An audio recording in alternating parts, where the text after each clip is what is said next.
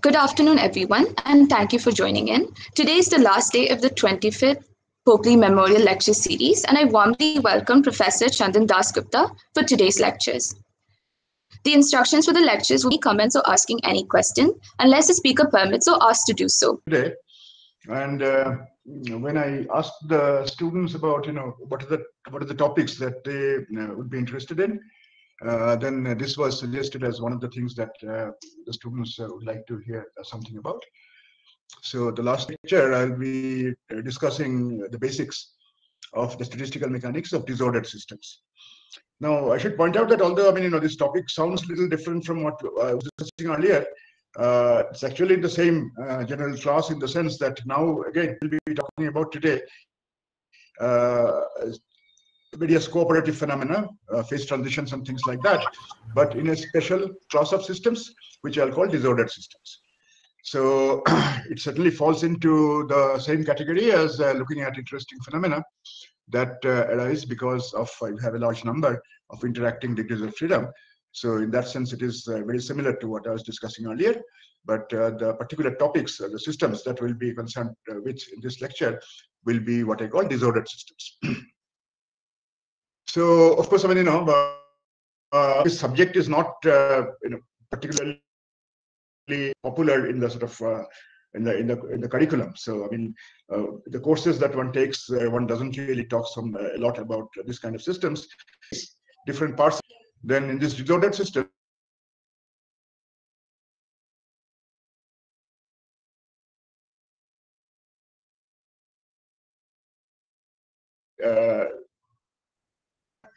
if I define order as either transitionally invariant or periodic, these systems will not have these properties, that they will not be transitionally invariant or they will not be periodic. So when I say that the system, what we are referring to here is some kind of equilibrium state, thermodynamic state of the system.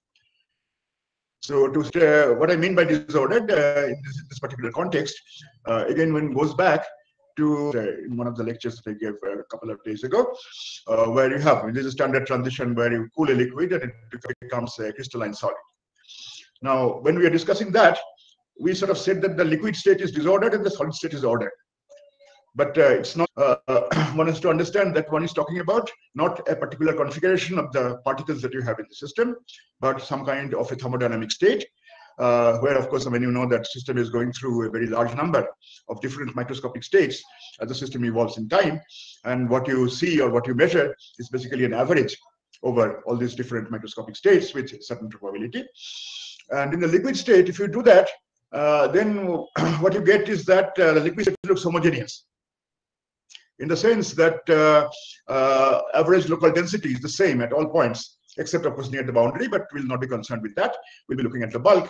So the liquid state is ordered in this sense that if I want to look at this average property, average local density, number density, then this will be the same at every point in space.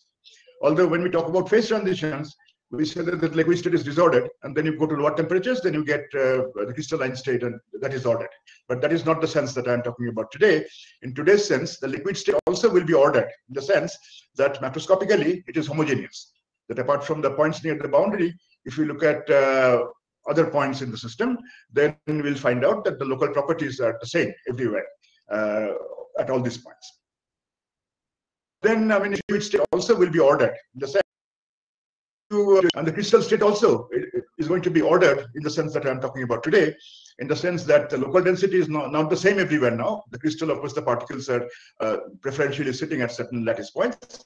Local density will be high near those lattice points and low in between lattice points.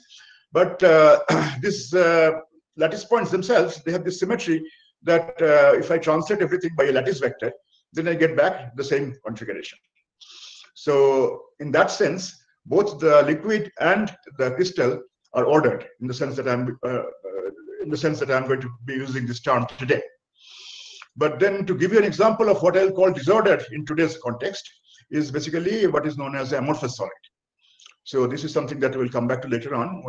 When a liquid is cooled very fast from a high temperature liquid state, often it doesn't go into the crystal, but it gets into something which is called a glass, where the structure is amorphous.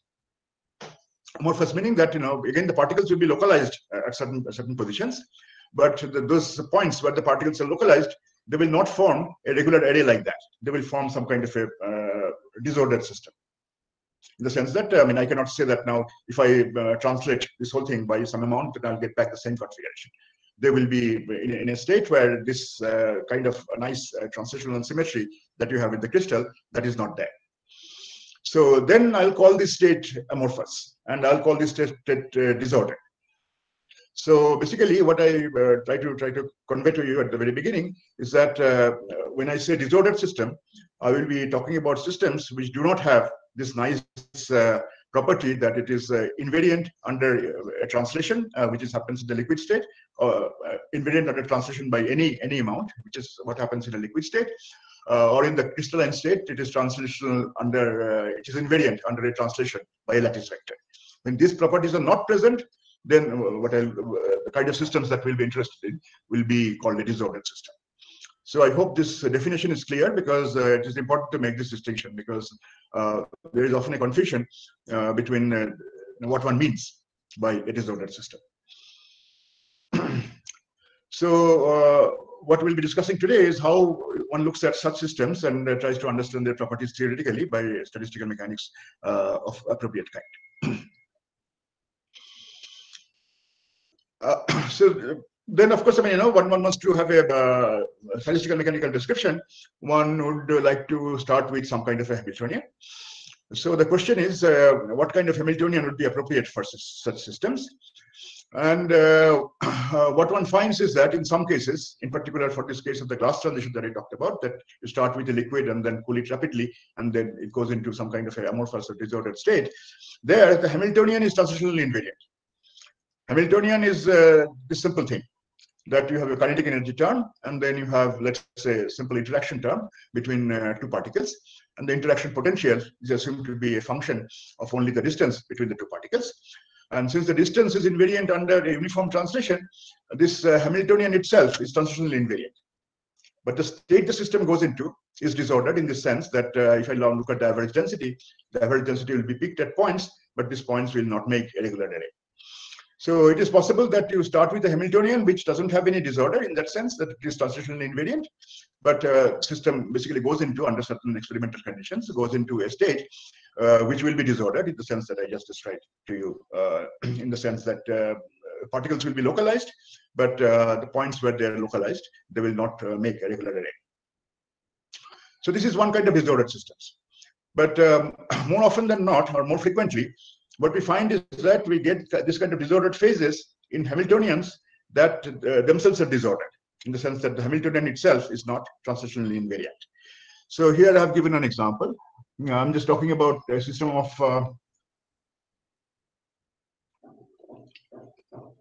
particles interacting with some potential.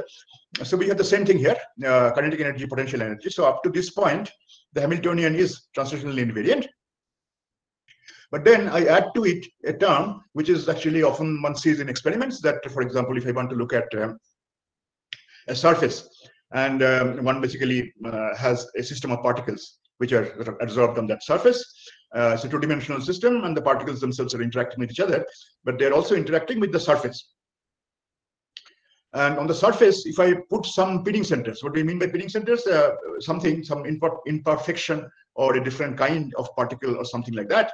Of course, I mean, nothing is perfect in the sense that if you look at a surface that one prepares experimentally, there are defects, there are impurities and things like that which are sitting on the surface. And these defects themselves, or pinning centers, they will interact with the particles that are put on the surface. And this term, the last term that we have in this expression, basically represents the potential that one of these particles see because of its interaction with the pinning centers. So again, basically what I'm talking about is a Hamiltonian which is translationally invariant here up to this point, where you have kinetic energy and energy of interaction among themselves.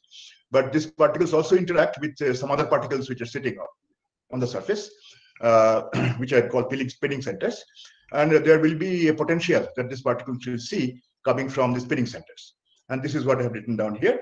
The potential that a particle which is located at this point Ri, the ith particle, will see will be a sum of the pinning potentials that it sees coming from all the pinning centers. This capital Rj are the positions of the pinning centers. And the randomness comes from the fact that these Rjs do not form a regular structure. They are just sitting at random on this two-dimensional surface. So the potential that one of these adsorbed particles sees itself will be different at different points, because these RJs are fixed for a given sample, but they're located at random. So the potential that one of these adsorbed particles will see will itself be a function of the position, and this function itself will be some kind of a random function, because it is a sum of terms, each of which is coming from one pinning center, but the pinning centers are placed at random. As a result, one has a random potential that this adsorbed particle sees. So it's important to understand, the physical characteristics of this system, and the difference between this kind of a system and that kind of a system. Here, we are talking about a situation where there are no pinning. So the Hamiltonian is invariant under uniform translation. But here I'm talking about a system where there is random pinning. And so the Hamiltonian has usual terms, but another term, which is basically varying from one point in space to another. And this variation is something which is random, in the sense that because this potential is coming from a set of pinning centers, which are themselves sitting at random on the surface. So these are the kind of problems that now we'll be interested in. That the Hamiltonian itself does not have translational invariance, because this term, of course, is translationally invariant, but this term is not, because if I go from one point to some other point, then I'll see a different potential. And this potential itself is not a regular potential or a function which has some regularity in space. It basically is a random variable, and the potential depends on where the pinning centers are. And if I put the pinning centers at random, then this potential itself will be a random variable. But one thing that you should remember, that if I look at a particular sample, then the pinning centers don't change, in the sense that the particles that are sitting on this two-dimensional surface, they of course will undergo thermal motion and things like that, as usual. So these are the dynamical variables. This small r's are the dynamical variables, but this capital R's, they don't change as a function of time. The experimental conditions typically are such that once you have prepared a sample, there are some pinning centers at some points in the sample, and these points don't move around. They are fixed in time. So there has to be a distinction between these two kinds of variables. One is this small r's, which are dynamical variables. Small p also is a dynamical variable, because these things keep on changing as the system evolves in time, but these capital R's don't change as a function of time. So these are variables which are fixed for a given sample. So this is what I might mean by disordered system, in the sense that in most of the disordered systems, the Hamiltonian itself will not be translationally invariant. There will be a term in the Hamiltonian which will vary as a function of whatever the macroscopic variables are, position in this particular case, and its variation will be some kind of a random variation in the sense that they will be coming from a set of particles which are located at random. So this is a particle model. We also talked about some spin models. In particular, we talked about the Ising model, where you have a Hamiltonian, which has the sigmas of the Ising variables, plus minus 1 variables. And this sum basically means that only nearest neighbor spins, which are sitting at on a lattice, regular lattice, are interacting with each other. And so these epsilons are the new things. Earlier, when we were talking about the Ising model, we basically had these Ising spins only. These were the dynamical variables. They can flip. They can go from +1 to -1 or the other way around. And the energy depends on the sigma I and sigma j, two Ising variables sitting at nearest neighbor lattice sites. And if they're parallel, then you have a negative energy. If they're anti-parallel, then you have a positive energy, which is basically what causes, in the original Ising model, a phase transition from high temperature paramagnetic phase to a low temperature ferromagnetic phase. But now I am making this problem more difficult, which is actually closer to what one actually sees in experiments. Experiments, no, lattice is perfect. One has a crystalline solid, but in the crystalline solid itself, there could be vacancies and interstitials and things like that. And in particular, one is often interested in alloys, where the atoms that are sitting on the lattice can be of two different kinds. And here, we're interested in a situation where one kind gives you these Ising spins, the other kind does not. So this is what I'm talking about here. Magnetic ions replaced randomly by non-magnetic ions. Magnetic ions will have a spin with it that will be at the site which is occupied by a magnetic ion. One can define this variables sigma I and sigma j. But of course, the sites where there is a non-magnetic ion, there is no spin. So then the sigma variable doesn't exist. So if I want to look at the Hamiltonian of such a system, I have to introduce these new variables. Epsilon I equals +1 if site I is occupied by a magnetic ion, and is equal to 0 if site I is occupied by a non-magnetic ion. And then you can see that this term will contribute only when both epsilon I and epsilon j are equal to 1. Epsilon I and epsilon j equal to 1 basically means both the sites are occupied by magnetic ions, and then you will have an interaction. But if any one of the sites, any one of the two sites is not occupied by a magnetic ion, then you will get 0. I mean, this also ensures that if one of the variables is equal to 0, then this interaction term is not present. So this is now a sort of modification of the original Ising model. I am introducing disorder because the sites where you have these non-magnetic ions, those sites are going to be randomly distributed in the system. So that we have to specify what fraction of the sites are occupied by these non-magnetic ions, and that fraction is basically some variable which is needed to specify the system. But I know this quantity. When I prepare the alloy, I know what is the concentration of one kind and what is the concentration of the other kind. But I don't have any control about where these non-magnetic ions go. The lattice may still be the same as a square lattice or whatever lattice you have in 3 dimensions. But some of these lattice sites at random will be occupied by these non-magnetic ions. So these epsilon variables, they are now the random variables. Each epsilon, if I look at a particular site I, can be occupied by a magnetic ion or by a non-magnetic ion. And what I know externally is just the probability that the site is occupied by a magnetic ion or a non-magnetic ion. And this probability is what I have written down here. That C being the concentration, then the probability that a site is occupied by a non-magnetic ion, which means that epsilon I equal to 0, is going to be equal to C. And 1 minus C is going to be the probability that it is occupied by magnetic ion, which corresponds to the value of epsilon equal to 1.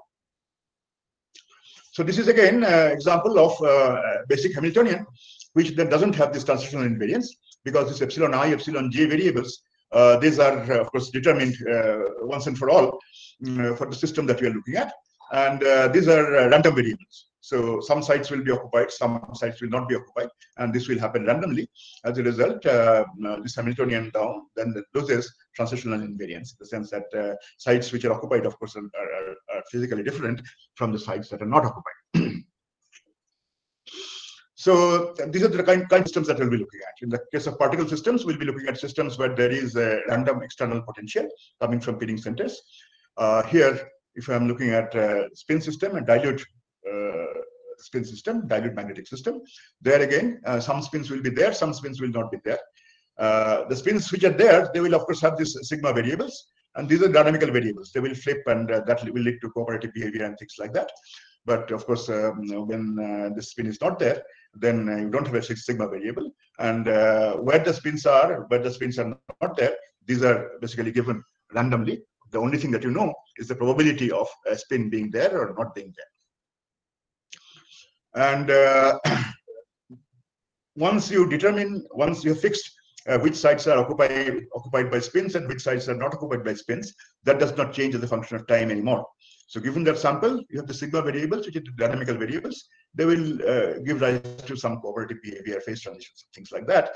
But once you have fixed these values, epsilon I, epsilon j, they don't change as a function of time. And this is a property which is very important, that this disorder itself for a particular sample is fixed, given to you, and it doesn't change. It's time independent. That's why this kind of disorder that I'm talking about here is called quenched disorder, in the sense that it's time independent. The Hamiltonian is given to you, epsilon I, epsilon j, or in the other case, the positions of the spinning centers. These are given to you, and that gives you here a potential. Here it tells us about whether an interaction energy involves the sites or not. And there are dynamical variables, in sigmas in this particular case, the positions of the particles in the other case. And these are the variables that we have to take into account when you do statistical mechanics. But the Hamiltonian itself will depend on this time-independent disorder variables, which I call quenched disorder. So I hope this is clear. I wanted to spend a lot of time on this because this will give you basically a definition, an idea about what kind of systems we are going to be interested in this talk today.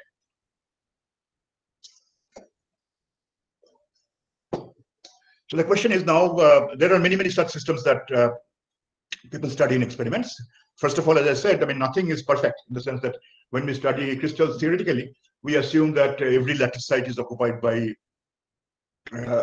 a particular kind of ions, and there is a strict periodicity of the system, and then one has Bloch's theorem and things like that, which allows us to study this theoretically.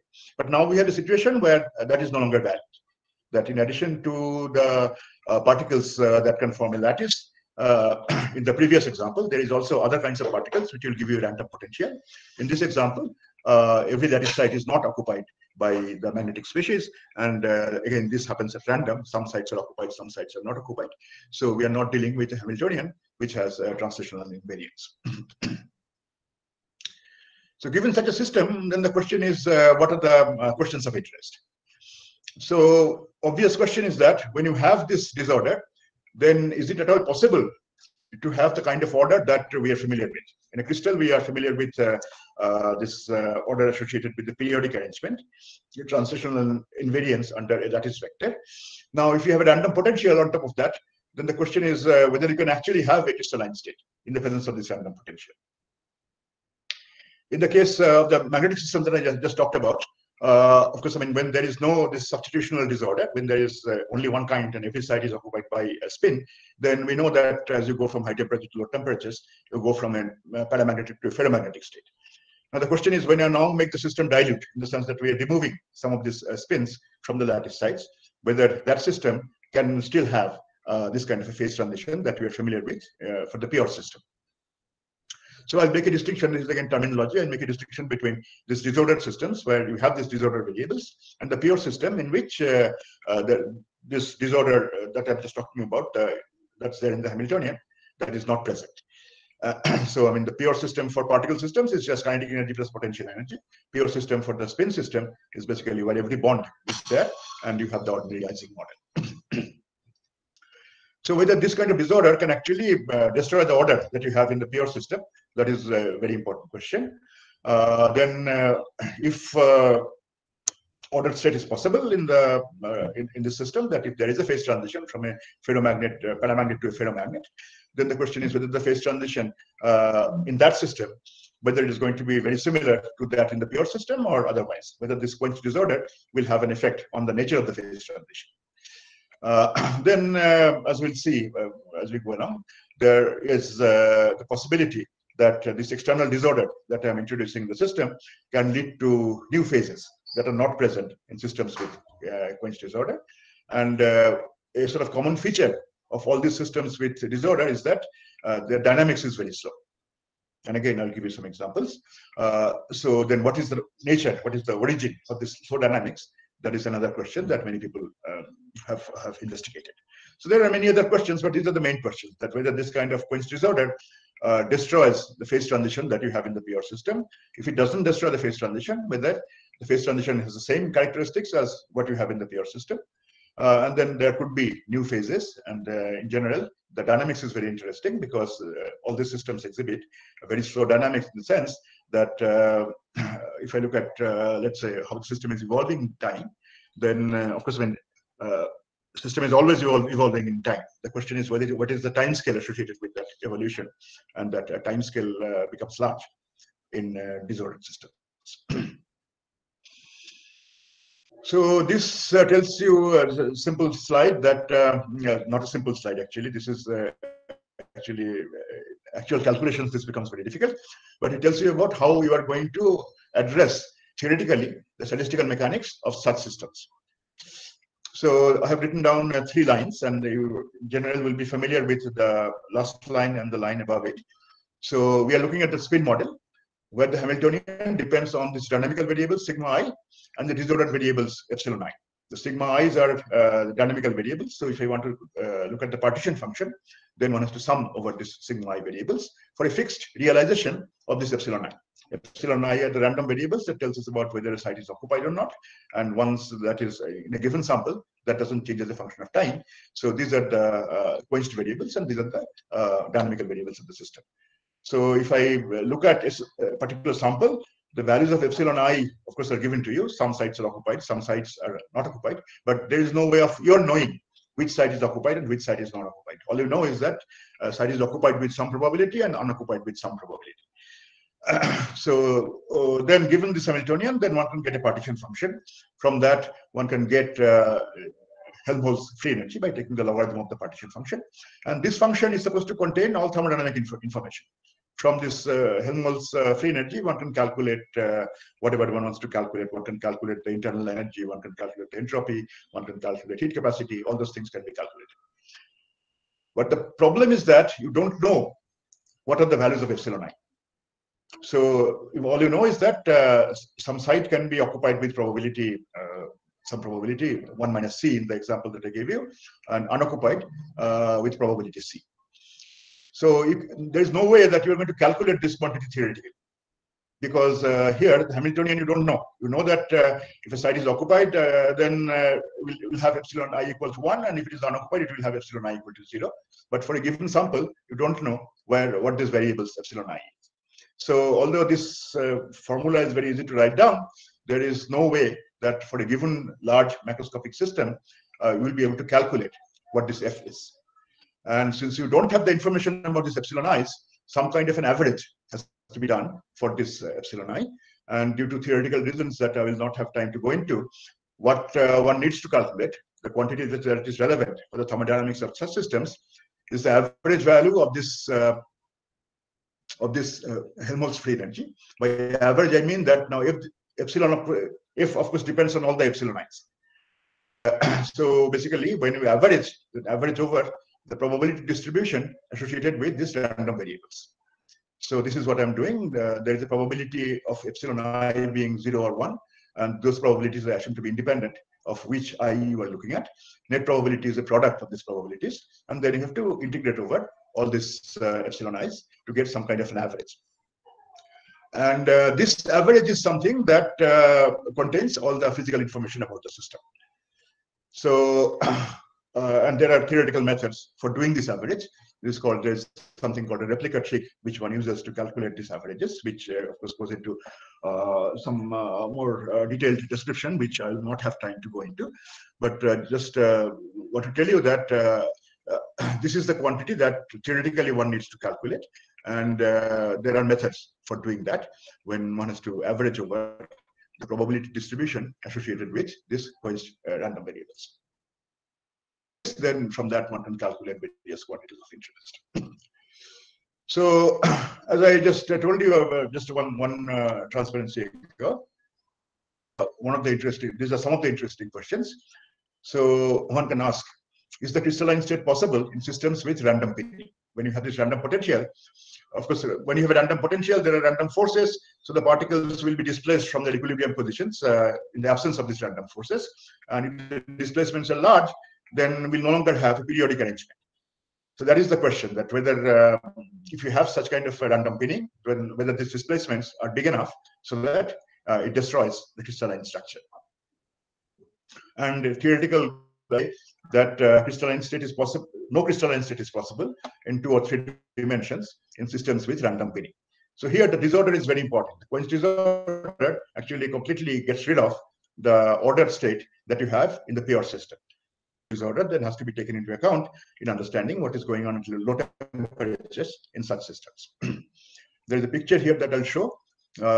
One can actually, depending on which system you're looking at, and here we're looking at a system of vortices in a superconductor, they form a regular lattice when there is no disorder. But again, in some, and because of the disorder, this crystalline arrangement that you would get in a very pure system, that will get completely destroyed. And one can actually image these vortices. And here you can see that this dark points are where the vortices are located.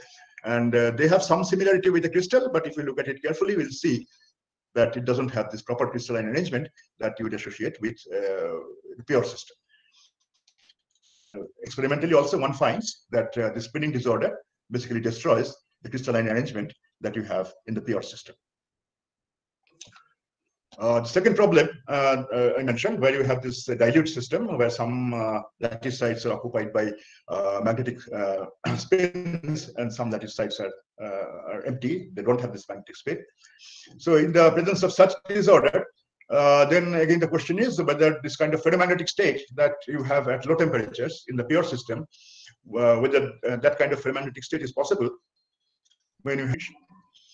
And there again, theoretical considerations tell you that yes, it is possible, but if the concentration of this non-magnetic species is large, then this state is not possible. This is the concentration of these non-magnetic ions. If the C is sufficiently small, then you can still have a ferromagnetic state at low temperatures. High temperatures, of course, I mean, it's always going to be paramagnetic. In the pure system, you're going to have a paramagnetic state where there is no magnetization. But if the fraction of sites where there is no magnetic species is sufficiently small, then the remaining sites where you have this magnetic spins, the sigma variables are present, there you can actually have a phase transition where one goes from high temperature, one goes from paramagnetic phase, high temperature paramagnetic phase to a ferromagnetic phase. Interesting that I just wanted to point out, this is called percolation. And this is another thing that is one of the nice problems in the theory of disordered systems. So this picture basically illustrates what I mean. So this is a computer generated picture. What one has is a square lattice in 2 dimensions, and only a certain fraction of the sites are occupied by spins, let's say. And whenever you have spins, you put down this dot. These are the sites that are occupied by magnetic spins. And the sites that are not occupied by magnetic spins, I am not showing them. They are basically this blank area that you have in this picture. And here, I have put only a small number of magnetic spins. And they are distributed at random. This is what I mean by that random. At random, some lattice sites are occupied by magnetic spins, some others are not occupied. And here you see that the occupied sites basically make very small clusters. Clusters basically means that here you have 3 sites which are next to each other. So I'll call this a cluster. So I mean, the 2 sites which are next to each other, I'll call that a cluster, and so on. So the point is, when the number of magnetic spins is small, the magnetic spins themselves form only small clusters.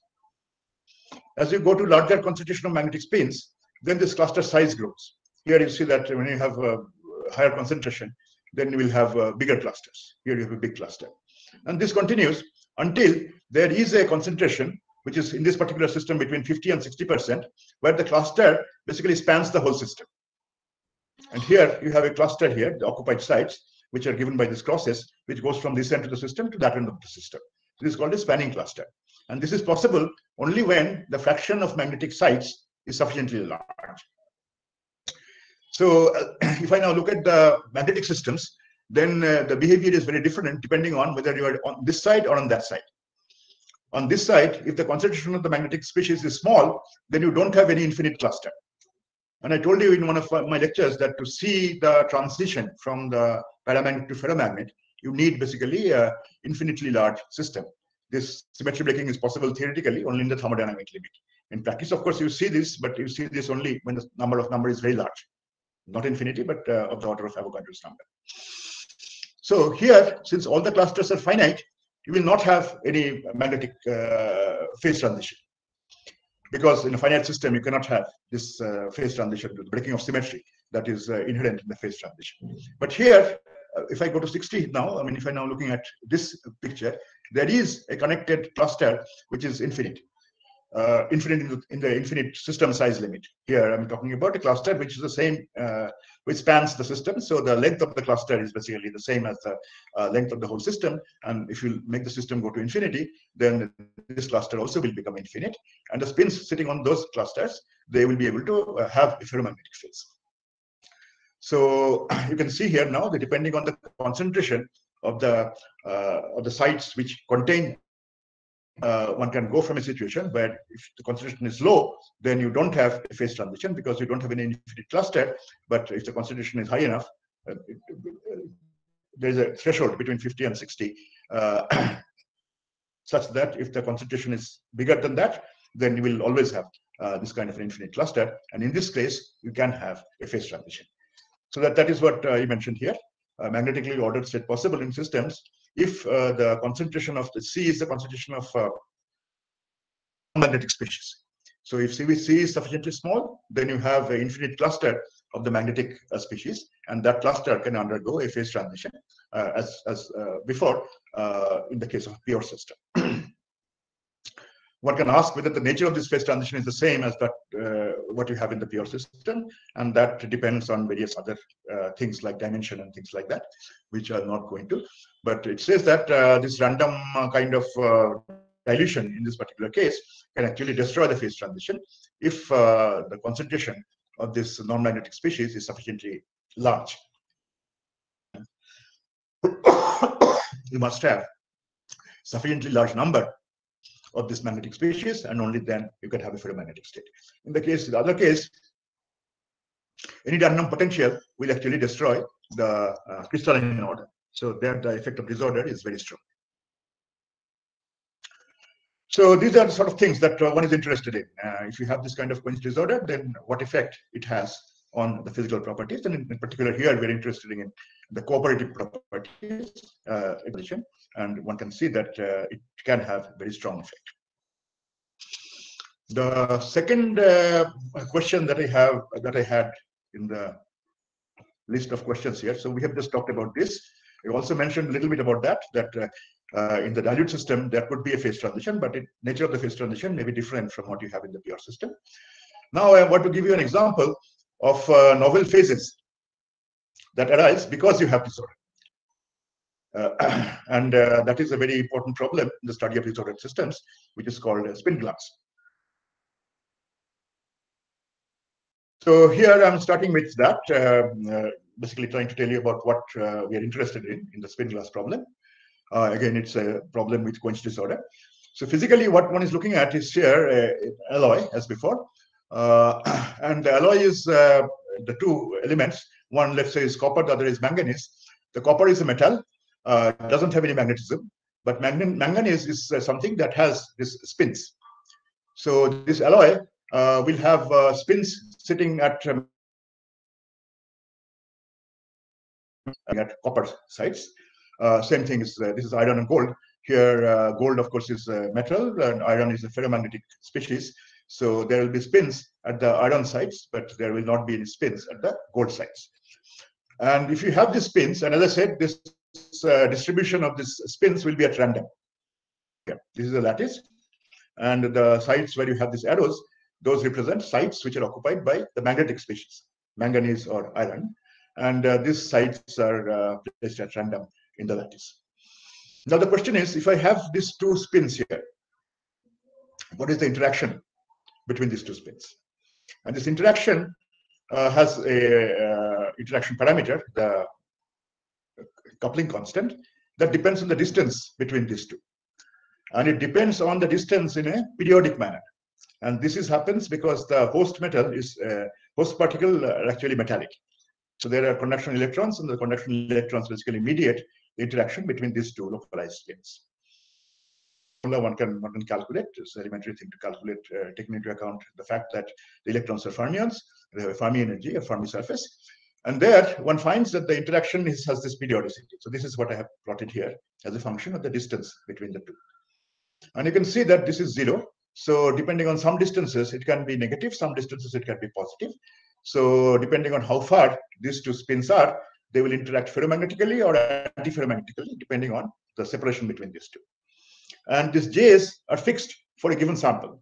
For a given sample, the positions of the spins are fixed. They are not changing as a function of time. That is why the disorder is quenched. And once you have these particles fixed at these positions, then one inquires about the interaction. Interaction will depend on the distance, and it will vary as a function of distance in a periodic manner. For some pairs, let's say for these pairs, interaction can be ferromagnetic, which wants to make these two spins parallel to each other. Whereas in some other pair, depending on the distance, the interaction can be antiferromagnetic, where the interaction prefers the two spins to be pointing in opposite directions.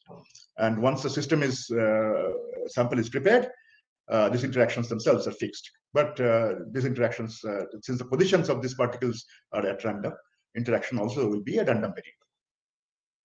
This interaction is Ruderman, Kittel, Kasuya, yes.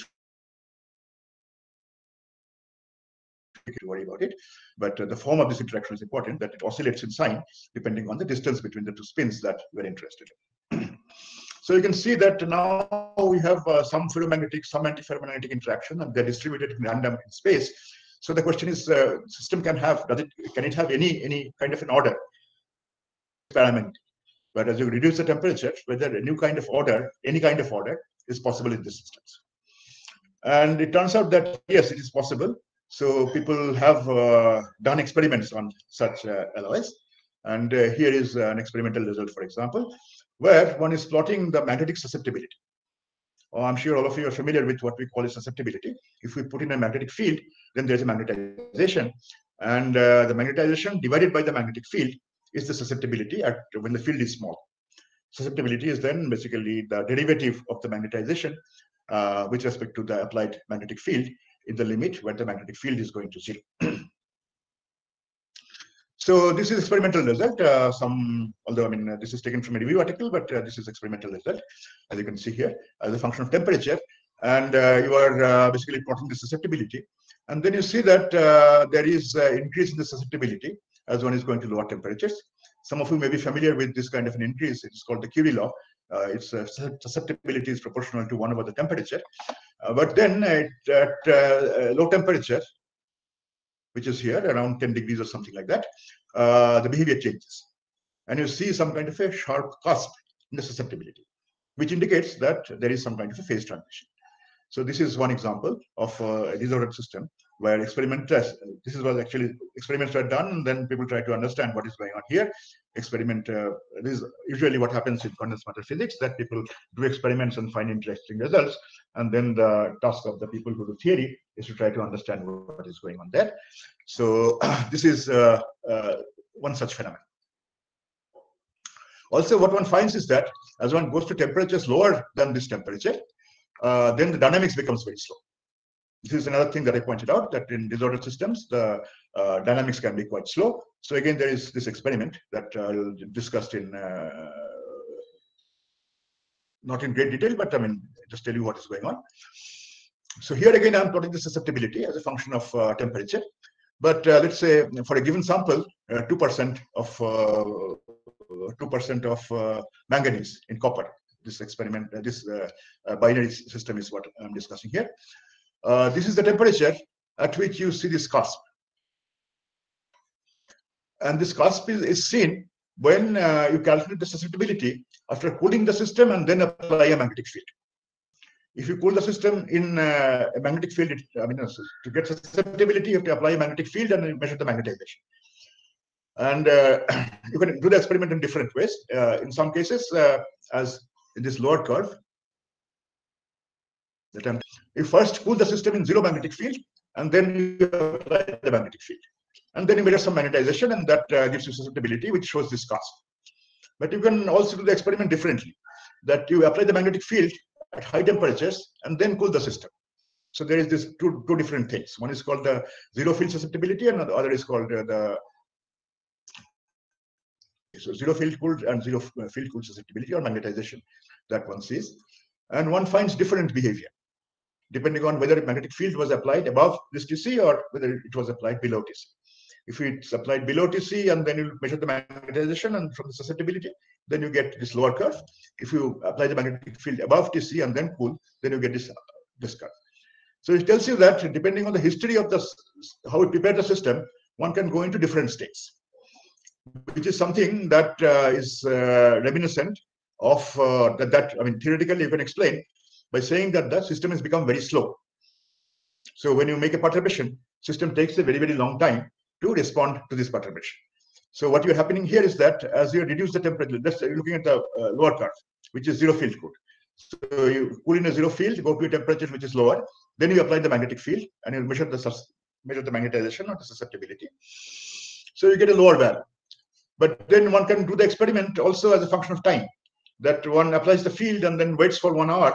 After that, one measures. So then one finds that this lower line begins to move up, and eventually very long times, and in many cases it's not possible to wait till such very long times, the curve goes from the lower line to the upper line. So what one is, I mean, the interpretation of this experiment is that the upper line represents the true equilibrium state in a magnetic field, whereas the lower one is some kind of a metastable state. And then if you wait long enough, then this lower one eventually will go there, because of course, I mean, a metastable state has a finite lifetime, but this lifetime can be extremely large. So this is basically what I call slow dynamics at low temperatures, and this is called glassy behavior. For ordinary glasses also, one finds this very slow dynamics. So that is why this system is called a spin glass. That is the dynamical variables are spins, but it is showing behavior, extremely slow relaxation that is similar to what one finds in glasses. So this is a quench random system having these two components, and positions of the magnetic species are distributed randomly in the lattice, and they have this both positive and negative interactions. And the experiments suggest that these systems do exhibit some kind of a phase transition, but it is very different from either ferromagnetic or antiferromagnetic transition that you get in pure systems. And the reason that the phase transition is very different is something that one can sort of begin to understand by looking at this picture, where I have introduced a quantity which is called frustration. So in the system that I was talking about, one has this magnetic spins, and some of the interactions are positive, some of the interactions are negative. So, and if you just look at it, then you will see that given that situation, it is not possible to minimize the energy of all pair interactions. So when I say that the pair interaction can be minimized, then the terminology is that that pair is satisfied. But you cannot satisfy all pair interactions simultaneously, and that leads to every pair, since it cannot be satisfied, this is lead to this term which is called a frustration.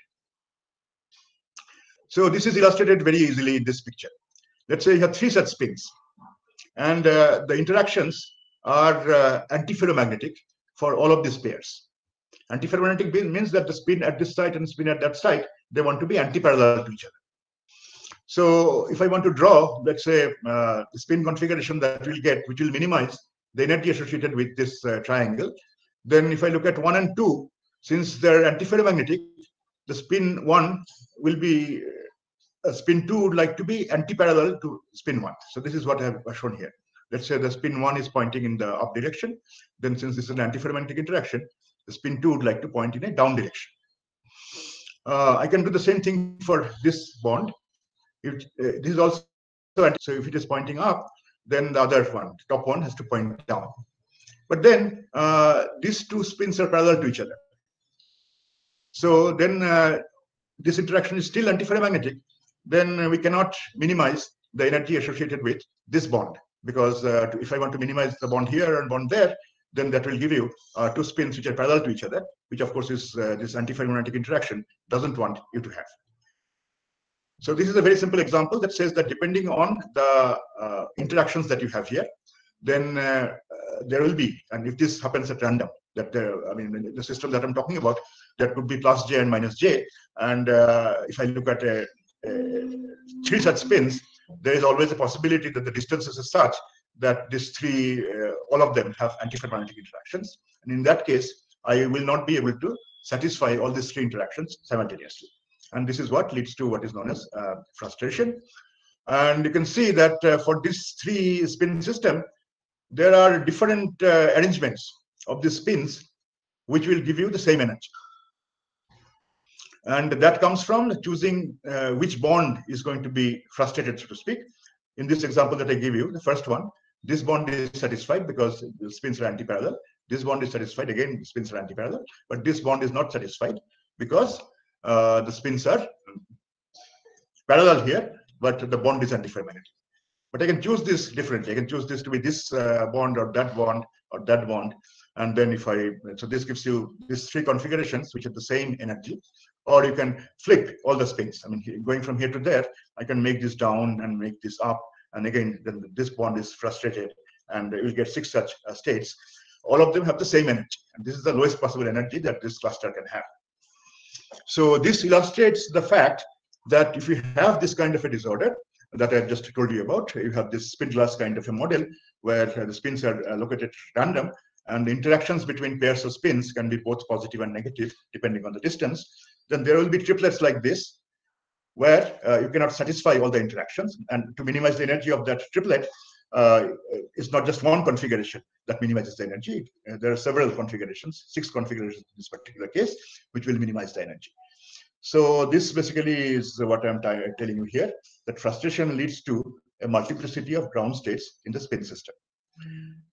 This was not there in the pure models that we talked about earlier, because there all the interactions were let's say ferromagnetic. That's the one that we looked at. So every bond can be satisfied by making all the spins parallel to each other.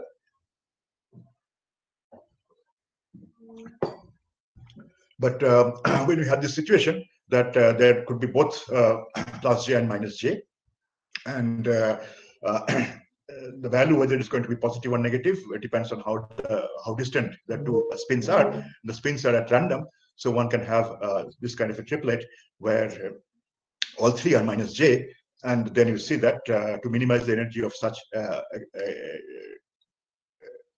triplet of spins, it's not just one configuration, but many configurations which will minimize the energy.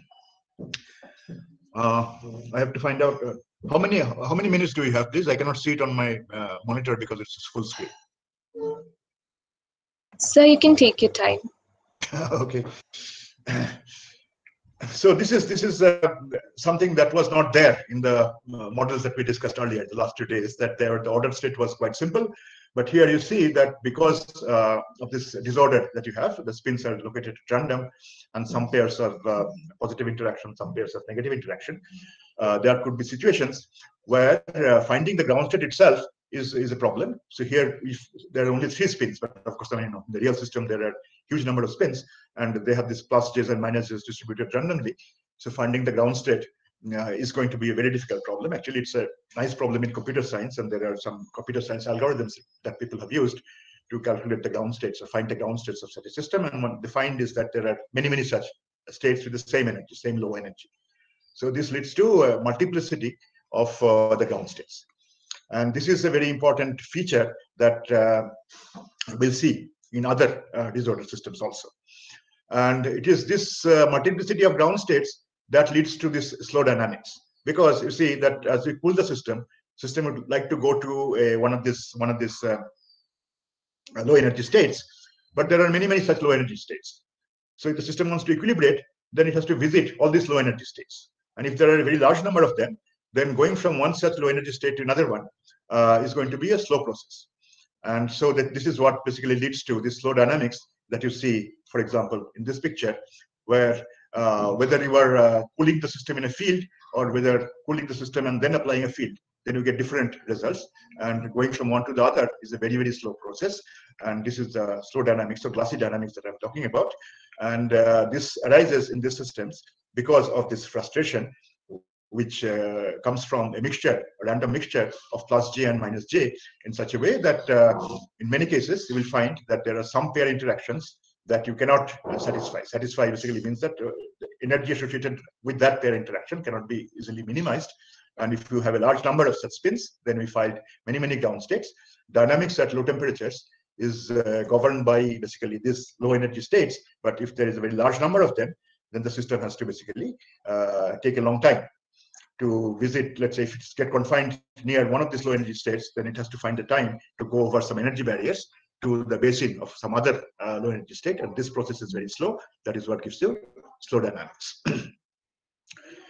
So this is now a different paradigm, so to speak. I mean, the kind of things that we were talking about earlier for pure systems do not apply here, because you are ending up with a situation where there is a huge multiplicity of low energy states, and you have to take into account their presence in description. So people have developed theories, and I will not have time to actually tell you about the theoretical formulation, but I'll tell you a little bit about what kind of phase transition is possible in these systems. So as I told you that there is indication of this special temperature, such that the dynamics becomes slow below this temperature. There is also this cusp in the susceptibility, which says that something is going on. And actually, there is a phase transition in this system, but it is very different from the phase transitions that we have in the ferromagnetic Ising model. So here, this slide sort of tells you in words what this new phase is. So high temperature phase, sigma I, of course, is the spin that we are talking about. We can take the values plus or minus 1. And its thermodynamic average is 0. This is the same paramagnetic state that we had earlier, that there is no order. So there's magnetization, which is the sum of the average value of this sigma I averages, that is equal to 0. As you go to lower temperatures in the spin glass system, then one encounters a new kind of ordered state, where the spins are frozen, in the sense that for a particular site I, the sigma I average will be non-zero. But different sites will be, the spins at different sites will be frozen in different directions. As a result, the sigma I average will have positive sign for some sites and will have some negative sign for some other sites. And as a result, when you average over all the sites that you have in your large system, this M will still be equal to 0.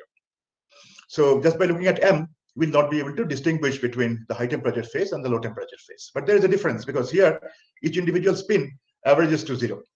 They are flipping with both plus or minus. But here each spin is preferentially in the +1 or preferentially in the -1. So these averages will be non-zero.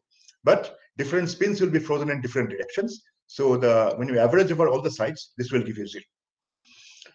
So then one can define a different kind of order parameter that I told you, which distinguishes between the ordered state and the disordered state, which is very simple actually. You take, instead of just averaging this quantity, you average the square of that quantity. So whenever this is non-zero, this average of the square will give you something which is non-zero. If you just take the average, this will give you 0, because some can be positive and some can be negative. But if I take the square and then average, then this quantity will be non-zero as long as the spins are frozen. So this is a new kind of phase, the high temperature phase. The spins flip as the system goes through different configurations, and you have basically each individual spin will average to 0. Whereas in this low temperature, that dynamics has become very slow. System gets stuck into some of these states that I just mentioned earlier. As a result, the thermal average of individual spins is non-zero. And to see that, you have to take the square and then average over all the sites, because this sigma I average can be +1 or -1 with equal probability. And then when you do the magnetization, that will be 0. So this magnetization is the order parameter that distinguishes between the paramagnetic and the ferromagnetic phase in the simple examples that we talked about earlier in the pure system. But now this order parameter is not adequate. You have to look at the average of individual spins and then square it and then take the average over all the spins, and then we'll get a non-zero value. So again, one has a phase transition where there is an appropriate order parameter, which is 0 above the transition and non-zero below the transition. And then one can study various features of this phase transition and so on, which has been done. I want to point out that this phase transition is very, very different from the phase transition that you have either in the ferromagnetic-Ising model or the antiferromagnetic-Ising model. And this difference is essentially coming from the fact that the interaction parameters can be both positive or negative, both positive and negative, with equal probability, depending on which pair of spins you are looking at. So this, I hope, gives you some flavor of the kind of new physics that you encountered when you deal with this kind of disordered systems. I will spend just 5 minutes on a similar system. See, it's called spin glass because it has some properties which are similar to ordinary glass. And what are the properties of this ordinary glass that these systems have? This is basically what I just wanted to explain in 5 minutes. So this ordinary glass, let's not go into all of this. The ordinary glass you get when you start from a liquid and you cool it rapidly to a temperature which is below the transition temperature at which it becomes a crystal. So Tm is the crystallization temperature, and the liquid is being cooled. So if you cool it slowly, then at this temperature it will become a crystal. But we avoid this crystallization by cooling it rapidly. So then you go to a temperature which is lower than this Tm, but the system is still in liquid. This is this supercooling that I talked about when we were discussing phase transitions. So you can keep the system in the liquid state even at temperatures lower than this Tm by cooling it fast. And then the system goes into some kind of a state which is solid, but this doesn't have the crystalline order that you associate with the crystalline solid. So this is the glass transition phenomenon, that you cool a liquid fast and then you can supercool it, and then if you cool it further, then it will go into some kind of an amorphous state, which is a solid for its mechanical properties. But if you look at the arrangement of the ions, then it will be it will not be periodic. What you have, let's say if you are looking at water, then you get the glass ice here, but then if you cool it, if you can avoid this ice crystallization, then eventually you will get amorphous water at low temperatures. So this is the difference, that the crystalline structure has a periodic arrangement of the particles, but you have a glass or amorphous structure where the particles are localized, but they're localized at sort of random positions, not quite random, but very different from the periodic arrangement that you have in a crystal. And the important thing is that the dynamics becomes very slow. That is the other thing that has mentioned, that this is the characteristic of glassy systems, that if you look at measure of the dynamics for liquids, it's viscosity. The viscosity increases by 14 orders of magnitude as you change the temperature by a relatively small amount, maybe 50 degrees. And so these are many different materials which undergo this glass transition.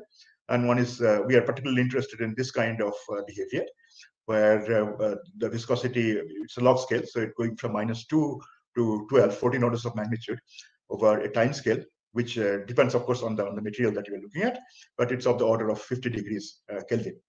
So this is a signature of very slow dynamics. And this slow dynamics near the glass transition is what most people have been interested in. And as I said, in the spin glass case also, you found that equilibration is very slow.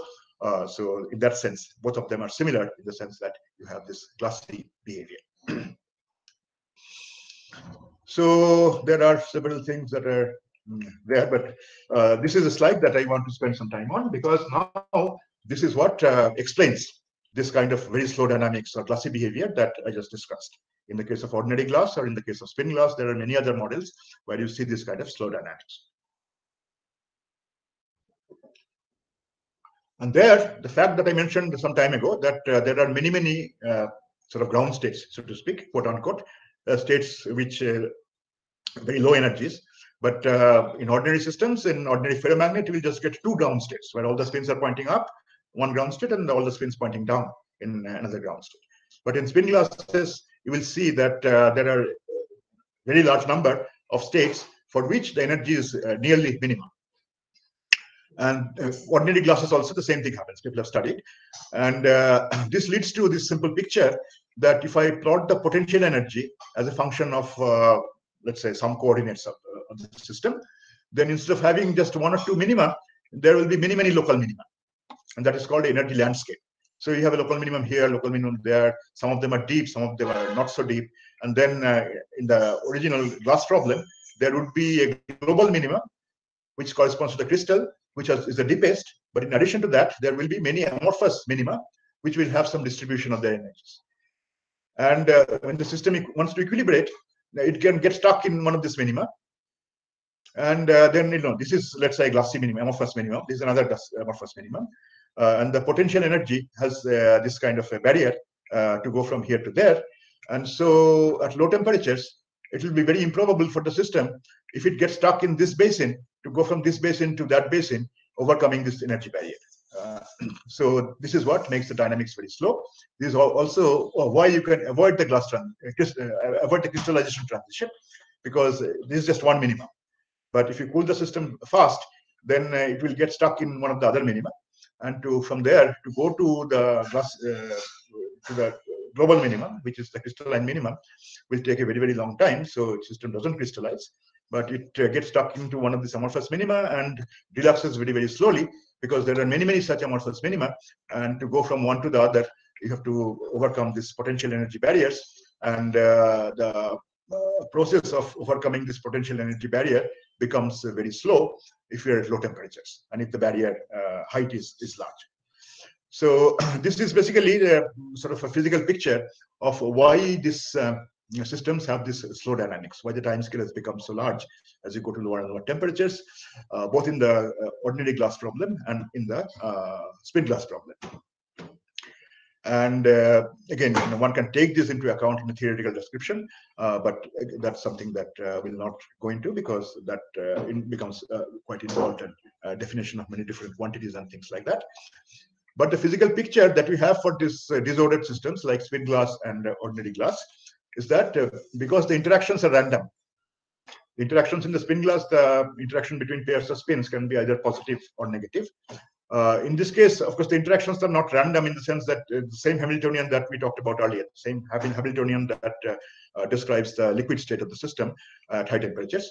So there is no coincidence disorder here, but here the disorder is self-generated. That is another thing that is very interesting about this ordinary glass, that it generates the disorder itself through sort of getting stuck into one of this amorphous minima, local minima of the potential energy. And once it gets stuck, then it's a metastable state, but it's a very long lifetime. So glass, actually, if you just prepare a glass, window glass or something like that, and just leave it for years, it never crystallizes. So the point is, crystal state is the lowest energy or free energy state, but the glassy state is metastable, and metastable with a very, very large lifetime. And as a result, once it gets stuck into one of these metastable minima, it doesn't, in any finite amount of time, it doesn't go to the global minimum, which in most cases would be a crystal. So these are features of condensed matter physics disordered systems. If I have some 5-10 minutes, then I also want to sort of point out that this kind of problems are very important these days in several other problems that are not directly related to condensed matter physics. So I just wanted to give you one or two examples of such glassy systems that people are interested in other disciplines. And this picture that I just wanted to tell you about, that this picture of this complexity in the energy landscape that has been very successfully used, property of such glassy systems. So one example of what is known as combinatorial optimization, and the standard problem there is the traveling salesman problem. So just to sort of define it in 2 minutes, what one is trying to do is the following, that there are n cities, n can be large number, and salesman has to go to all of these cities, and salesman doesn't want to go to any city more than once. So basically what one has to do is one wants to construct a tour in which this tour basically corresponds to a string of such numbers. The numbers 1, 2, or up to n will appear in the string once and only once, but they will appear in different permutations depending on in which order the salesman actually is visiting the city.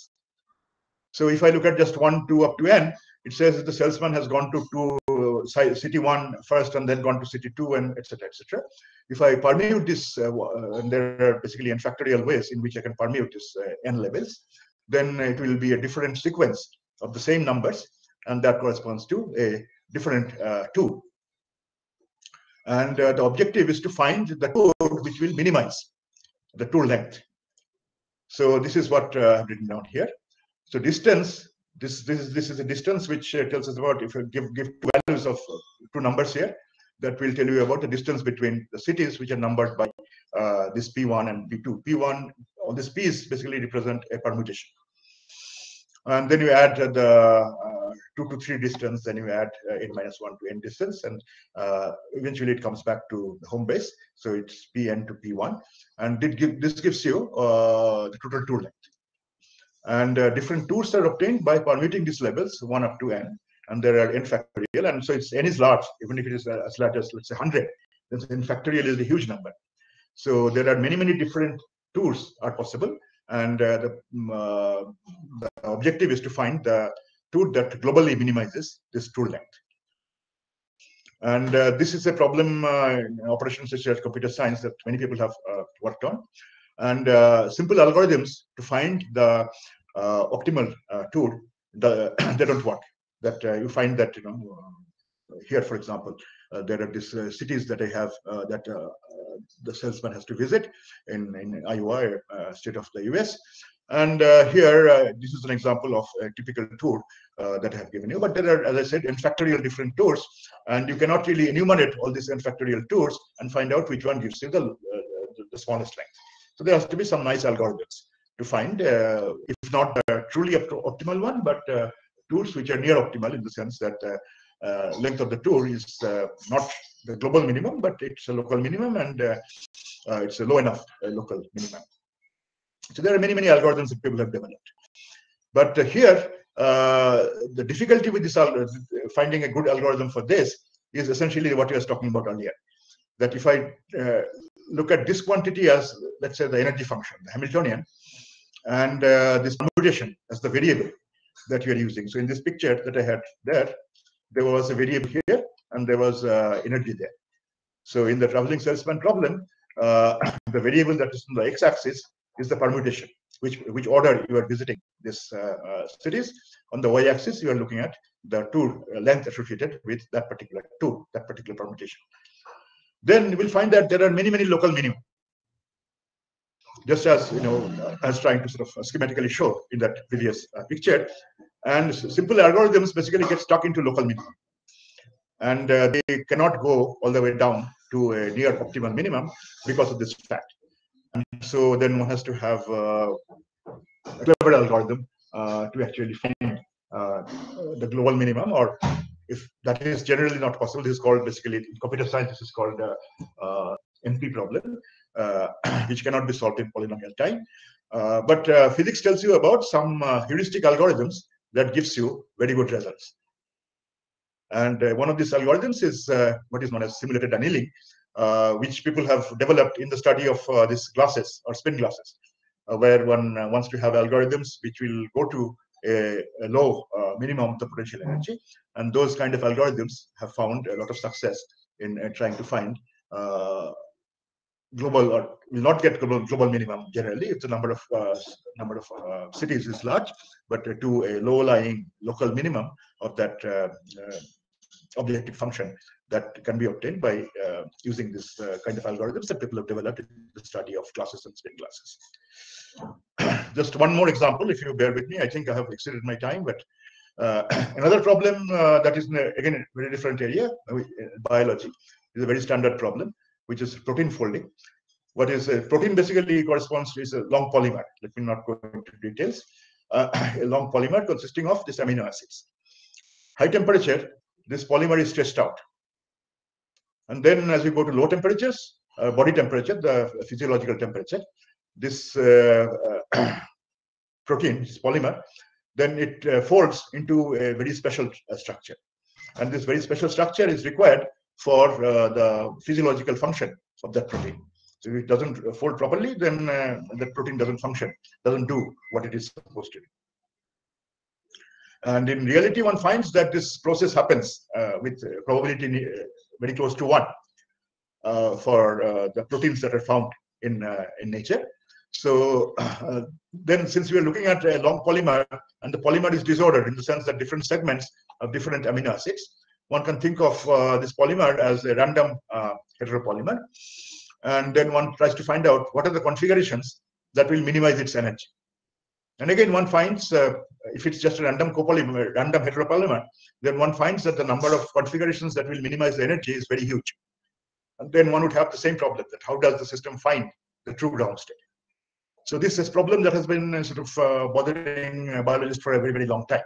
That since the one is looking at a polymer which has randomness, in the sense that the segments of the polymer which correspond to different amino acids, there is no regularity in that. But still, in reality, the protein can actually find its native state, which is the lowest energy state, in very short time when it folds from starting from this high temperature unfolded state to the low temperature folded state. How does that happen? And this has led to the discussions about this potential energy landscape. Same thing as I was discussing earlier. This is the energy as a function of, now we have different conformations of the polymer. And if you had the picture that is similar to what you had in the glasses, then the protein would take an enormously long time to fold. But people have found that the surface is not like that. It has this funnel shaped behavior, that most of the initial states can actually evolve into, if not the lowest state, but states which are very close to it. So depending on this potential energy landscape that you have in this particular case, the landscape is very different from what you have in glasses or spin glasses. For natural proteins, if you have an atom heteropolymer, then you will get something that looks like the landscape that we found for glasses and spin glasses. But for the proteins that occur in nature, they have this funnel-shaped landscape, which makes it easier for the system to actually find the true ground state or true folded native state.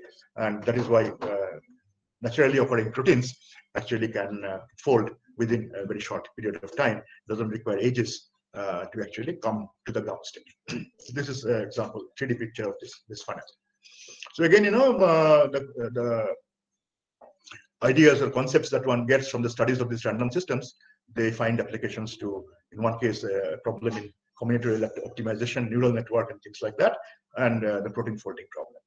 And finally, I don't know anything about this, but people are talking about this landscape also in discussions about the string theory, where one finds that appropriate variables, there are many such minima, and one has to many such vacuum states, vast area of vacuum states, and one may have to take into account all these vacuum states to understand the properties that will eventually emerge from the appropriate string theory. So this is all. These are just points that I thought I should emphasize at the very end. That these glassy systems or disordered systems, there are many interesting problems that require going beyond the ideas or concepts or methods that one uses to study pure systems. There are many questions that still are unanswered. It's an active area of research. And what one learns from the study of these systems can be profitably applied to other areas. That's the last two, three examples that I told you about. Tells you that this landscape picture is now becoming very common. Many different areas in which one is seeing these landscape pictures, and there, the things that one learns from studies of glasses and spin glasses people have found that those are very useful in addressing the corresponding problems in the different areas. So, okay, thank you. This is where I end, and we'll take questions. Thank you, sir, for your insightful talk. Now, before we move on to the question and answer session, I request our speaker, Dr. Dasgupta, to open out and bring forth the Physics Society's annual journal, ECO 21. Okay, so then I go out of the presentation mode, I suppose. Yes, that's fine.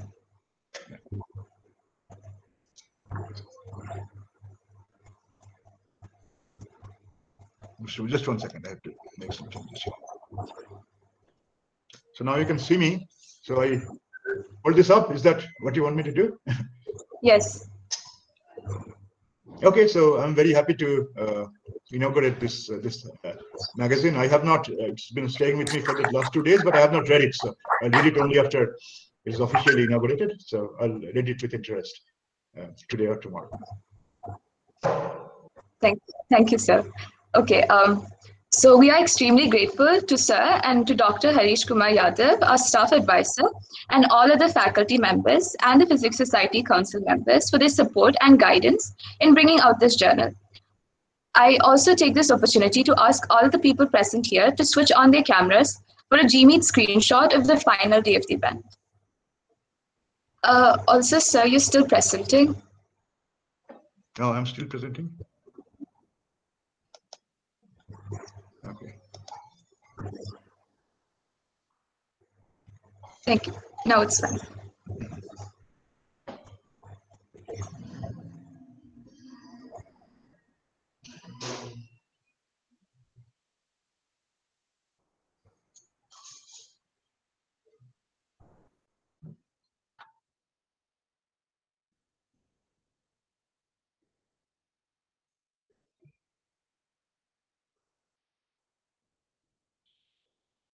I would request everyone to turn on their cameras.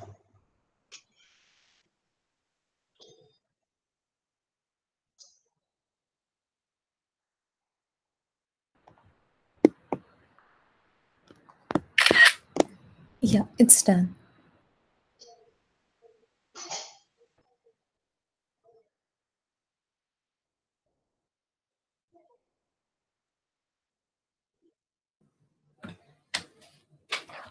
Okay, now we'll move on to the question and answer session. So, as we have done yesterday, I will read out the questions, and also in case anyone is not able to follow, I'll also post the questions in the chat box.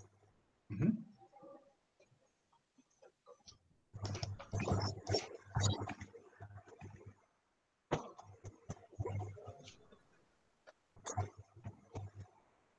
Okay.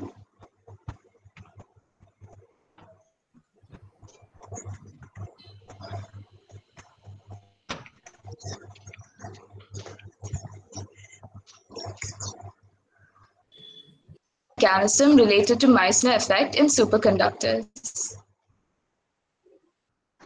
Okay, so I mean, this analogy is in some sense not exact. I mean, one is looking at in superconductors, one is dealing with this Ginzburg-Landau theory, which is not a quantum field theory.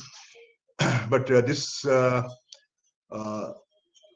effect that in the Ginzburg-Landau theory for a superconductor, you have this superconducting order parameter, which couples to a vector potential.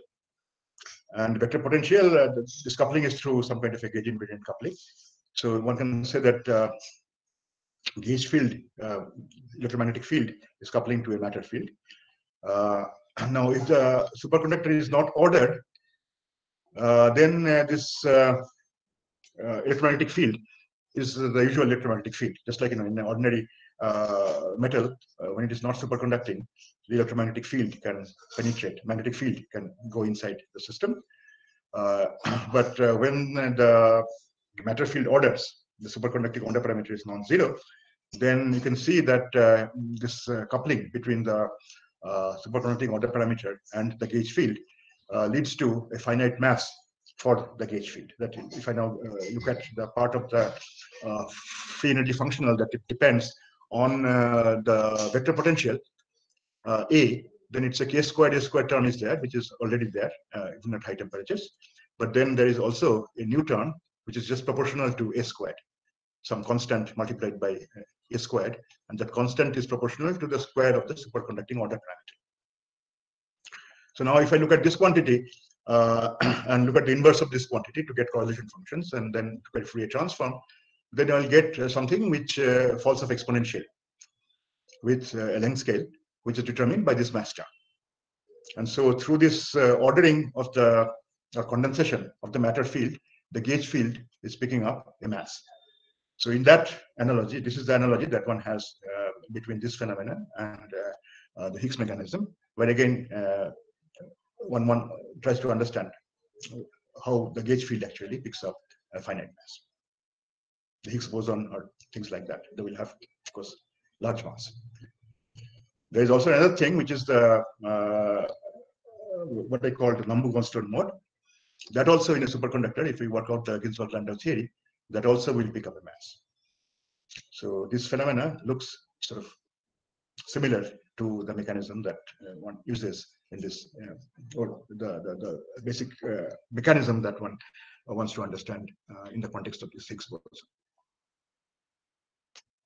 And the Weisler effect is effect of this finite mass of the electromagnetic field, that if I now look at its propagator, then in real space it will have this exponential cutoff, and that is what happens in Meissner effect, that the magnetic field falls off exponentially as one goes inside the superconductor. There's a length scale, and that just comes from this mass.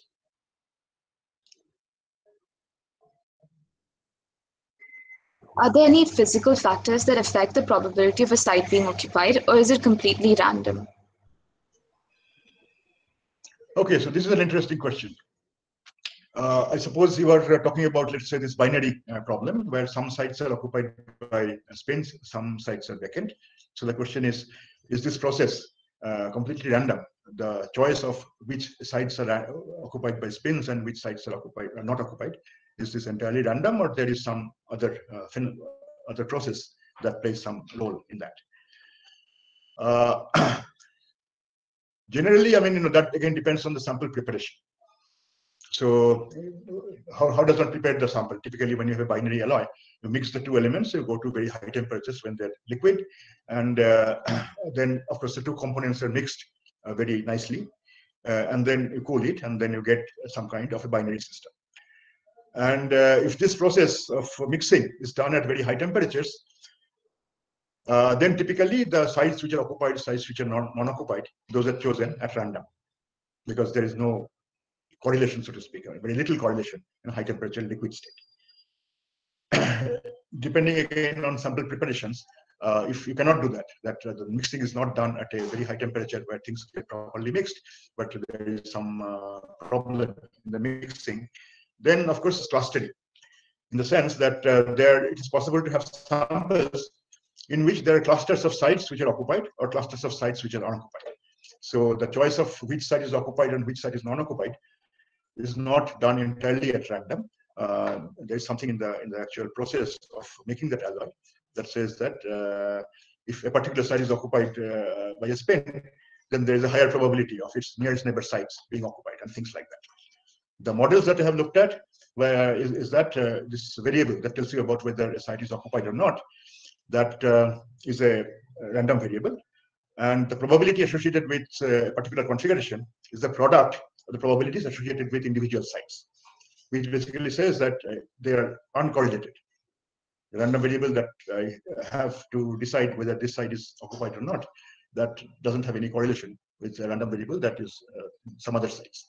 But depending on the method of preparation, there could be some correlations, in the sense that if there is clustering, then it's more probable for two such magnetic sites to be next to each other and things like that. But in theoretical modeling, one often looks at them as independent random variables, and then the process of the arrangement that you have of some sites occupied and some sites not occupied, that is completely random.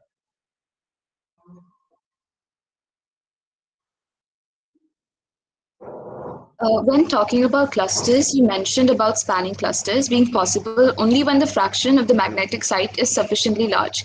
We can definitely say that for a distribution, the minimum fraction of magnetic sites after which the spanning clusters are possible is unique. Does this number have any relevance or significance? So let me just understand this. Yeah. So this is this population problem, which I didn't have time to go into in detail, but it's a very interesting problem actually. That you do precisely what I'm telling you about. That you have a lattice, and then you go to a particular lattice site, and then decide with probability p that the site is going to be occupied, and probability 1 minus p the site is going to be unoccupied. You can easily do on a computer, and then you generate a particular configuration of occupied sites. And then you can also try to find out whether these occupied sites form a spanning cluster or not. A spanning cluster, I mean that a cluster that goes from one end of the sample to the other end through these pairs of occupied sites, which are nearest neighbors. Now, you can do this 10,000 times. What we'll find is that there is a special value of p, such that the probability of having a spanning cluster basically when P is very small, then of course it's always equal to 0. As you're increasing P and then looking at the probability of having a spanning cluster as a function of P, then it will rise quickly near a particular value of P. And then eventually it will go to 1.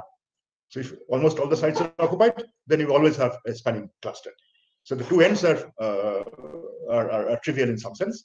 But as you change P, then you go from 0 probability of having a spanning cluster to probability 1 of having a spanning cluster. And this rise basically happens at near a characteristic value of this occupation probability of P. Now, there is from that, I mean, it still is a continuous curve. So from that, you cannot determine a critical value of P. What happens is that as you go to bigger and bigger systems, then this growth from 0 to 1 appears more and more sharply. And in the infinite system limit, one can show, I mean, of course, I mean, this is all taking the limit. I mean, infinite system you cannot do on a computer, but you can study how this thing changes as you change the number of sites that you have in your system. And in a very large system size limit, this change from 0 to 1 occurs basically like a step function. That there is a particular value of P, which depends on the lattice that you are looking at, that below that value, the probability of having a spanning cluster is essentially 0, and above that value, it's essentially 1. So then we can define, so for each lattice, one can actually associate such a number. And this number sometimes one can calculate exactly also for some lattices. That below that, if the occupation probability is below that number, then you will not have any spanning cluster, but occupation probability is higher than that number. Then with probability 1, you will have a spanning cluster. So that number is actually very well defined. But this is well defined only in the limit of very large system size.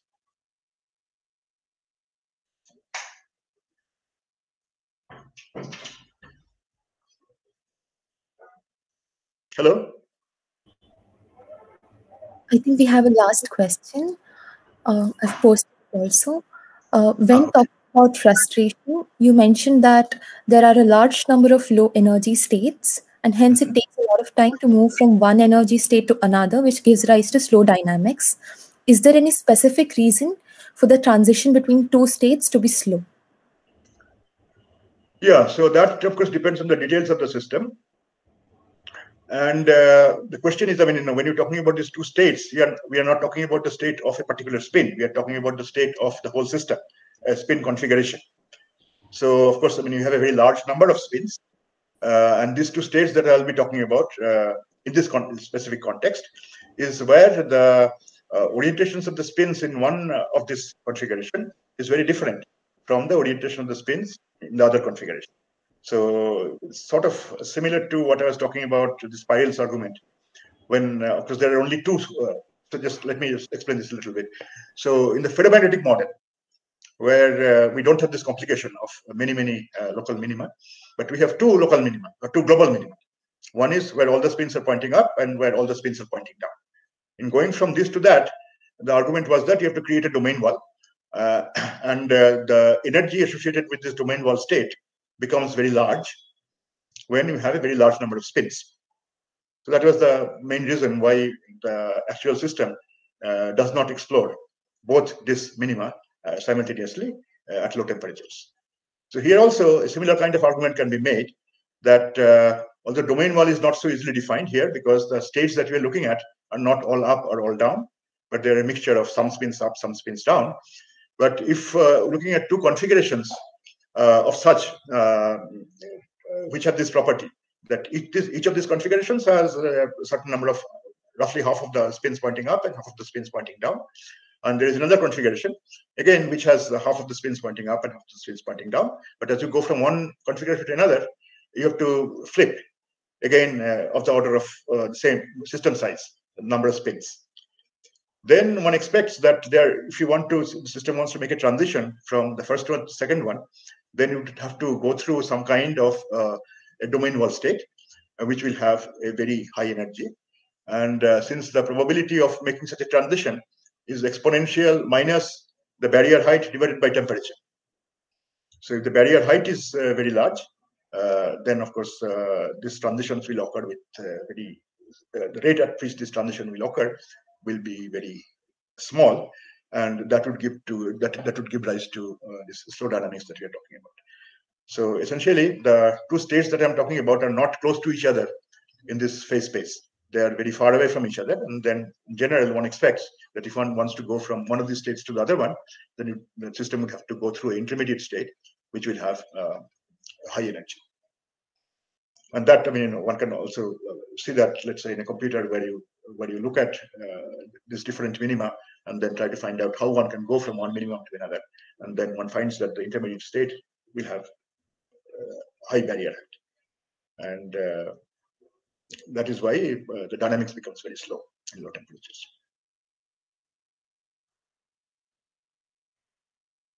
Okay, thank you, sir. It seems the questions have been done. Can I ask a question? I have a question. Yes, if there's time. Okay. So, you mentioned this protein folding problem, that the real proteins which are actually there in living organisms, they fold well, and they have this funnel-shaped architecture of their energy landscape. They seem to be having that kind of a special character. Whereas if you had chosen a random sequence of amino acids, a random polymer, that would have had presumably the kind of glassy, rugged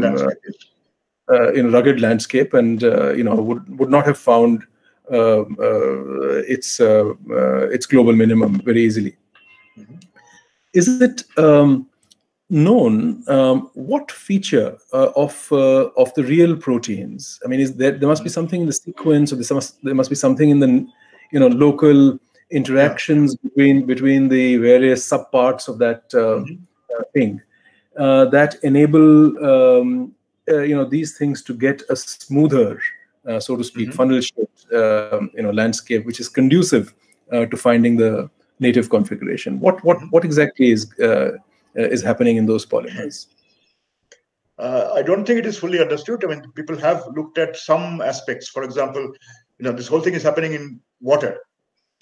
So this hydrophobicity or hydrophilicity, I mean, whether the amino acid segment that we're looking at that wants to be surrounded by water or wants to expel water from its neighborhood, that seems to play an important role.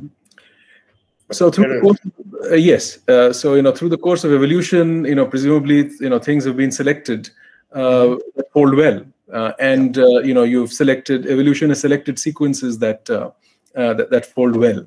Right. But the physical property of, given a sequence, is there a way of sort of figuring out that this will have a good landscape? I mean, are methods developed well enough to be able to tell you that calculate the landscape of a particular sequence and so on, things like that? Or I think numerically finding the full landscape is very difficult. But this is actually a very sort of active research problem. So I just tell you, since you mentioned this problem, I just saw it in the news that there is this, now people are using this neural networks. Machine learning, right? I mean, there are these deep learning techniques. Deep learning is doing very well. So, I mean, people have been able to actually, this is something that was done by some scientists in a place called DeepMind, which is an AI company. And they were able to train networks using existing data that you show the amino acid sequence, and then the question is whether it folds well or not. So the input is the sequence, and the output is the binary number, 0 or 1, depending on whether it folds or not. And you train the network using the protein database. Show it 10,000 sequences, and for each you know whether the protein folds or not. And the network then, in some sense, learns what are the characteristics of the original sequence that will lead to this 0 or 1. Right. And then the trained network can be given a new sequence, and then it will predict whether it's going to be 0 or 1. And then one can do the experiment to see whether it actually folds or not. Yes. And the network apparently does very well. Yes. Right. And they don't know why it does well, right? Why it does well, because there are millions of connections in the intermediate layers, etc., that you have in the network. Right. So that is the problem with deep learning, that you don't know why answer, but you don't know what led to that answer. Yes. Right. Okay. Thanks very much. It was a fascinating set of lectures. Thank you. Sort of very nice overview of the subject. Okay, yeah, thanks a lot. I'm glad that you took the time to listen to I benefited from attending. Yeah. Do the students know that you studied at Stephens? I know students know. The teachers know. The teachers. Student, also old Popli Memorial speaker, and he's one of the most faithful attendees of the Popli Memorial lectures. He's been there for every one of them, I think. I see. So it's Nivedita. They are always there. So thanks to them. Okay, very nice. Yeah, you always get good people to lecture, and so it's a pleasure to attend.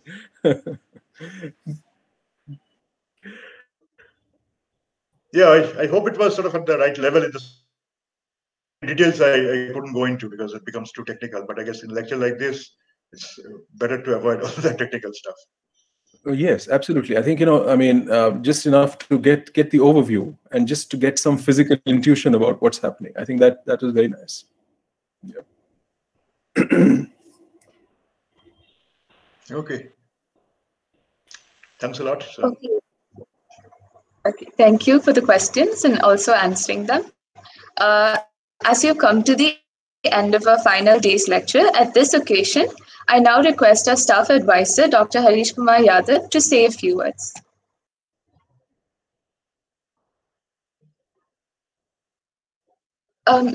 Sir, I think you're muted. Sorry. Okay, good afternoon, everyone. And again got muted. I think I have muted again. Yes, sorry. So thank you and coming to the lectures. 25 years ago, students, colleagues and family members of Dr. Popli, who loved Dr. Popli very much actually, they started this Popli Memorial Lecture Series in memory of him. And since then, actually, we are continuing this lecture series every year without fail. And the success of all these lecture series basically lies on basically the speakers actually who motivate our student, and they are the driving force actually, which actually present a very broad overview of their specialized area to our students, and our students are benefited every time with these talks in selecting their future course of actions. So I'm thankful, Professor Chandan Dasgupta, that you actually accept our offer this year and delivered the 25th Popli Memorial Lecture Series. And special thanks here to Professor Sanjay Jain, Professor Nivedita, my colleagues, students, and all the participants from external to the college for attending these lectures and be a part of this 25th Popli Memorial Lecture Series. Special thanks to Mrs. Popli, who was also here in all these 3 days of the lecture series. In the past, she usually come actually physically to the college on the day of the inaugurations of these Popli Memorial Lecture Series, but she has moved out to Bangalore, I think, a couple of years back, and since then she was not able to join the lectures. But this time, since this is online because of the reasons being obvious to us, she able to at least join the lecture series, and she is with us. Thank you, ma'am, for joining the lecture series. Now, special thanks to all my students actually of the Physics Society, President, Vice Presidents. If I name them, Neelam, Binayak, Mehak, Andrea, Avneet, Ruel, Dhruv, Neel, Swapnila, Shalika, Varun, Jagrati, Paul, Dhruv, and Aklanta. They worked really very hard in organizing this event. And also, Professor, you will get to know that the Eco Journal that we have this time is very dynamic. and it has lots of research paper also student actually who has presented or they are working on some like this thing. So they really work very hard, and my congratulations and my thanks to all the executive as well as non-executive members of the Physics Society for making this 25th Popli Memory Lecture Series a success. Okay, I am again thankful to all the audience who came here today and the previous 2 days for attending these lectures. So in the end, I'll thank all you again for making this lecture series a success. Thank you. Thanks, everyone. Thank you, Professor Dasgupta, for attending, for actually accepting our offer and making this lecture series. Thank you very much. It was a nice experience, sir. I'm happy.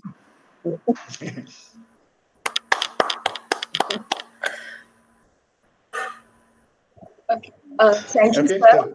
Thank you, sir, for your insightful talk. Now, oh, I'm so sorry. Wait. Okay, thank you, sir, for your warm words. Now, with that, we have ended the today's final lecture series. So, thank you. Okay. Thank you, Professor Chandan. Thank you, Professor Jain. Thank you. Thanks very much. Nice to see you, Sanjay, Nivedita. Bye-bye. Thanks a lot. Yeah. Bye-bye. Yeah. Say hi to Sudeshna. Yes. We saw in the back. Right. Okay. Bye now. Signing off.